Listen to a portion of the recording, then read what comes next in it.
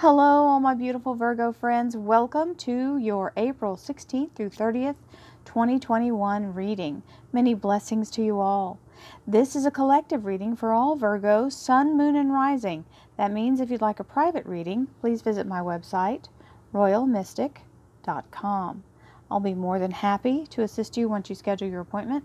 Don't forget, if you haven't visited the website in a while, there's new services, so you might want to check that out. And there's other things, all Royal Mystic things center on royalmystic.com. If you need to reach me for any reason, you can do that as well. Also, there is the one last thing I want to share with you is to please be sure to hit like.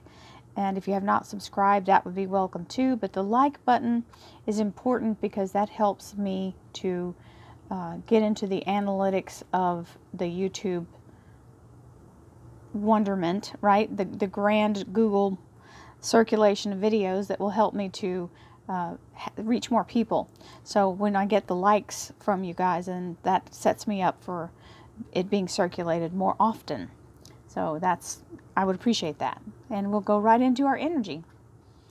We have the Knight of Wands and the Three of Wands. So the Knight of Wands is the action of the energy moving forward. It is now time to take action. It's showing up here. And the Three of Wands is expanding and moving forward in a new direction. So here we go. Thank you, angels, archangels, divine pure white light,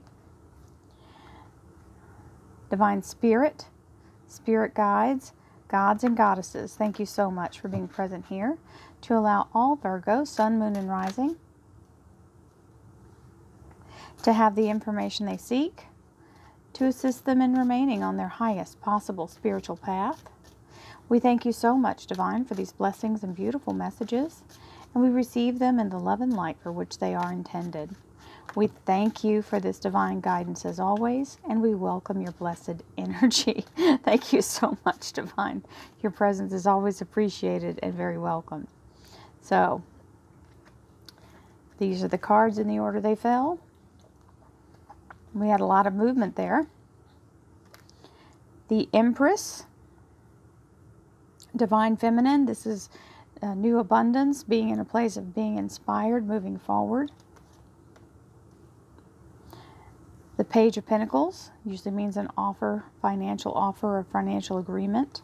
The Ace of Swords is a victory and having a direct line of sight as to what you're after now. And the Nine of Pentacles is the energy of the Garden of Eden. So we have the Nine of Cups, which is the underlier, or the second cut card. We'll talk about that in a second. The Chariot is the Cancer Major Arcana, and it also means leveling up, upgrade energy. And the Page of Cups, holding that information to your chest until it's on a need-to-know basis, right? And you don't want to jinx it yet. So here we have the Two of Rods, getting your choices made. You have options. Very fast-moving energy coming in with the Knight of Swords. And the Page of Wands, getting directions or action, what you need to do and how you need to do it. Instructions. Well, my Virgo friends, we'll take this Ten of Pentacles. Hallelujah. This is a very large sum of money, either in one lump sum or over time. It means the end of lack. Very strong, beautiful energy for that. We have the Empress, which is the energy of being very much in a place of new beginnings. This framework here, if you see the Emperor, you would see the difference. The Emperor's little frame here, the wheel, the zodiac wheel, is completely filled in. It's completely solid gold. This is just a framework. So this is letting you know we're at a beginning point.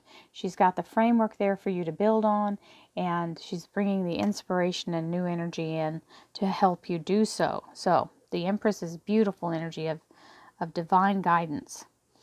We have, and that's the feminine, is the something growing, something new being brought in. Then we have this Page of Pentacles, which is usually an offer of funding or financial, they're giving you a financial offer. You have the Ace of Swords, which is helping to get you in a straight direction. This is allowing you to be very clear about where you're going, and nothing is blocking your view at this point. Now everything's kind of, all the fog is lifted and you can see the whole scene. And here's the Nine of Pentacles, which is the universe bringing you the abundance you need. This is the Garden of Eden energy. And the main thing about this card is you can manifest anything that you want, including abundance, as long as you believe that it is possible for the universe to provide it. And that is the energy of being in a place of absolute belief. Now, we have the Nine of Cups, which is your heart's desire being granted. This is an amazing energy of feeling very safe and secure and protected and abundant. So, very lovely energy there. That's a yes from the universe. We have the Chariot, which is an upgrade. This is allowing you to move forward, unencumbered, very much in a place of a higher rank or higher position as you move forward. Then we have the Page of Cups, and the Page of Cups is the energy of holding back the information until it's absolutely finalized so that there's no hitch in it, and you're kind of guarding it like a secret. And we have the Two of Rods, which is the energy of being able to make a choice, giving yourself it's options, and giving yourself the clearance to do what you feel is your right thing, because you don't have to follow any given path. This is saying you have a choice, so you can pick which thing you prefer. The Knight of Swords is something very fast coming in, so it's either information or a divine intervention of some kind. Is like a lightning strike. And this little Page of Wands is giving you instructions on how to proceed. He's kind of like the town crier. He comes in to assist. So we've got the Nine of Rods as your underlier. The Nine of Rods is where you feel like you're battle weary for sure. You've put all these, you've done all the work to get all these other rods planted securely, and this is the last one going in. So this is right before the breakthrough. Just know, don't give up 5 minutes before your miracle, because you're right there. Thank you, angels, archangels, divine pure white light, divine spirit, spirit guides, gods and goddesses. Thank you so much for being present here to allow all Virgo, sun, moon, and rising to have the information they seek to assist them in remaining on their highest possible spiritual path. We thank you so much, Divine, for these blessings and beautiful messages, and we receive them in the love and light for which they are intended. We thank you for this divine guidance as always, and we welcome your blessed energy. Thank you so much, Divine. We welcome you. Always, your presence is always welcome and appreciated. There's the Nine of Pentacles. Second time for the Knight of Rods. That was in your cut cards. The Eight of Swords and the Three of Swords. There's the Emperor. He's a little different than the other deck. It would show the wheel if it was in the same deck. The Page of Cups. And the Ten of Swords. This is being released from the feeling of fear or being under attack. There's the beautiful Chariot. The Eight of Cups, being able to move past whatever has been holding you back or standing in your way. And the Two of Pentacles is remaining focused on your goals. So we have Temperance, and Temperance is the Archangel Uriel. It is the Sagittarius Major Arcana. As the Archangel Uriel, she is doing alchemy to bring in everything synchronistically, to make everything work out absolutely perfectly in the natural. And that's the best way to have anything happen, is in its own timing.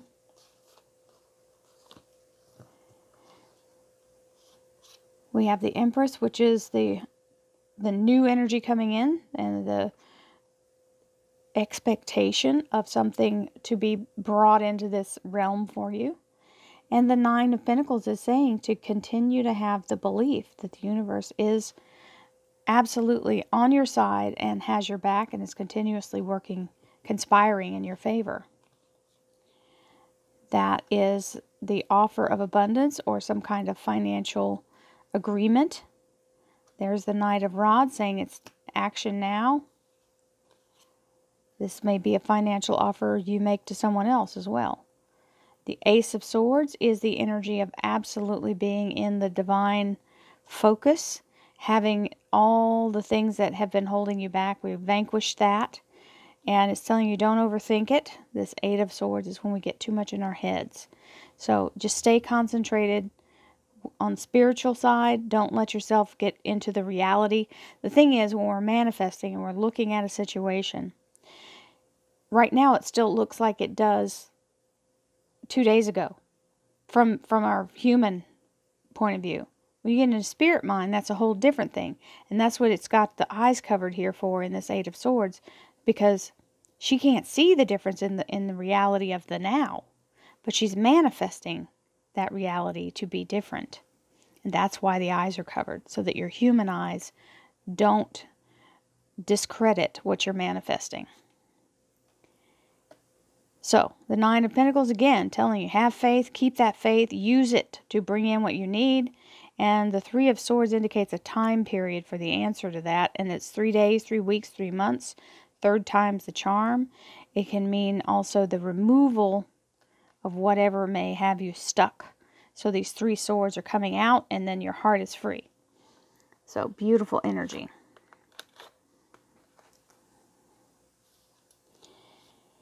There's the Nine of Cups. It's time for celebration. Whatever you're receiving is something that's making you feel very happy and excited. The Nine of Cups is the energy of your heart's desire being granted, and the Emperor is the manifestation of that. That is the actualization, coming into reality of what your heart's desire is. The Chariot is feeling very much in a victory, getting an upgrade, getting the feeling of being liberated. It also means being treated like royalty. Then we have the Page of Cups, which is the universe continuing to bring in this wave of abundance. It's saying you will continuously be fed and provided for by the universe with that Page of Cups. He's got the fish in the cup. It's being offered. And even though you're in a place where you're trying to not really telegraph your move here, it's going to free you from this feeling of being under attack, burdened with something negative. Whatever the toxic energy is, the cycle is done. This is the close of that cycle, which means you get to move past it. Again, you've got the Chariot here. The decision you make could be something as simple as to offer somebody something or not, right? So it can be to move here or to stay where I'm at, you know, just whatever. East Coast, West Coast, whatever you want to say. It's 2 decisions, very simple. They're both moving in the same direction, so either way you're going to go forward and end up roughly close to the same position, but you've got the Chariot. So it's saying whichever move you make, you're still coming out on top. So, we love that. Then we have the Knight of Swords. This is very fast moving out of the blue. And the Eight of Cups, which means you've moved past all challenges. The universe is giving you the green light to proceed forward. And now you can put this behind you. It is over. You've passed the test. The Page of Wands, very strong energy of being in a place of allowing yourself to hear what the advice is that's being given and to apply it by continuing to focus on what you're supposed to be doing, not what the drama is happening in this, where those 2 ships are being tossed and flipped and turned, and they're in that rough sea. This little page can't do anything about that. So sometimes we have people in our lives that are constantly kicking up drama, and they try to pull us in. This is saying, close your eyes and focus on your thing. Don't pay attention to that. You cannot save that ship. If you did swim out to it and somehow make it to the ship, you're still in the energy of being in the same boat they're in. They're no better off, and now you're worse off. So sometimes we have to leave people to their drama. Let them learn on their own. So Many blessings, my dear Virgo friends. This is an amazing reading. I send you love, light, and abundance, and I'll see you again in May. Don't forget, we have the second Sunday crystal spotlight coming in this Sunday on the 11th, and I would love for you to all be there. So I'll see you on Sunday, whether you watch the video or watch it live. Love and light, my friends. Namaste.